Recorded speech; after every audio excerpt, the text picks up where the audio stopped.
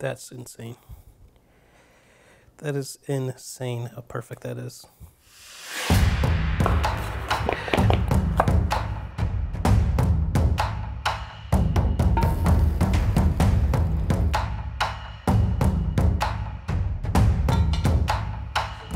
My name is Sean Brock, and I'm a chef in the American South.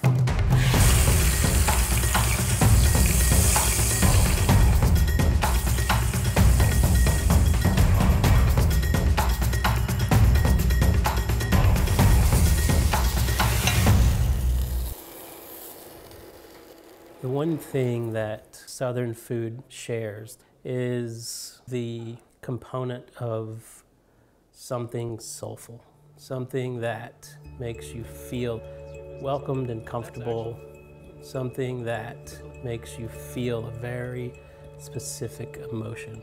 Ooh, there it is. Delicious. When the foundations of Southern cooking were being formed, the plant varietals and animal breeds and the agricultural practices were very, very pure. 18th century, people were breeding for flavor and selecting for flavor.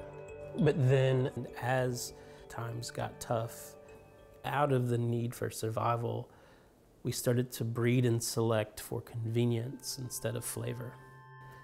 And once we started breeding for convenience, the deliciousness and the nutrition also got bred out. That's when Southern food started to get the reputation for being unhealthy. And so for the last 15 years or so, I've been focusing on restoring the original pantry of the South so that the foods of this region can shine the way they used to. The way I normally make this is I would just blast it in a really hot oven.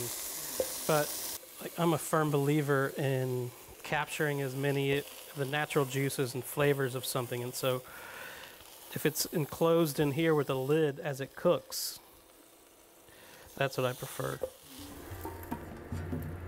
As a chef, the first thing I do is look for the best products that I can find.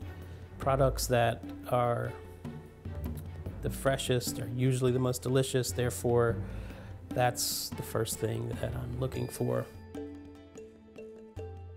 One of the best ways to show the greatest respect for these amazing products is to spend the same amount of time searching for the tools. If you take a beautiful product that has been grown with care and the seeds have been nurtured for multiple generations, and it comes time to execute and you don't have the right tools, that story becomes lost. So this is a country ham. It's like this is like the katsuobushi of the South. You know, it's that fermented, smoky depth of umami that you get in broths and things. Wow, it smells amazing. This is Cherokee Candy Roaster Squash. Really old varietal. So aromatic. These are called lady peas, and these are a true delicacy in the South. They're only perfect for a very short amount of time, and so people kind of gorge on them when they're in season. I can't imagine Southern food without cast iron. And when I saw a piece of cast iron cookware that reminded me of my childhood, but was made with Japanese precision, I knew immediately that I had to get my hands on it. Chicken in this was something that I'd never experienced before. It was just such an obvious difference in the concentration of flavor that I was just completely blown away. The intensity of the natural flavors of the chicken actually was impossible to wash off my hands.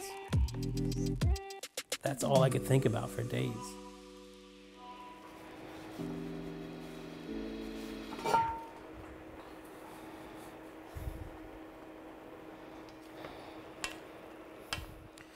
Well, that's the healthiest succotash I've ever seen. That's awesome.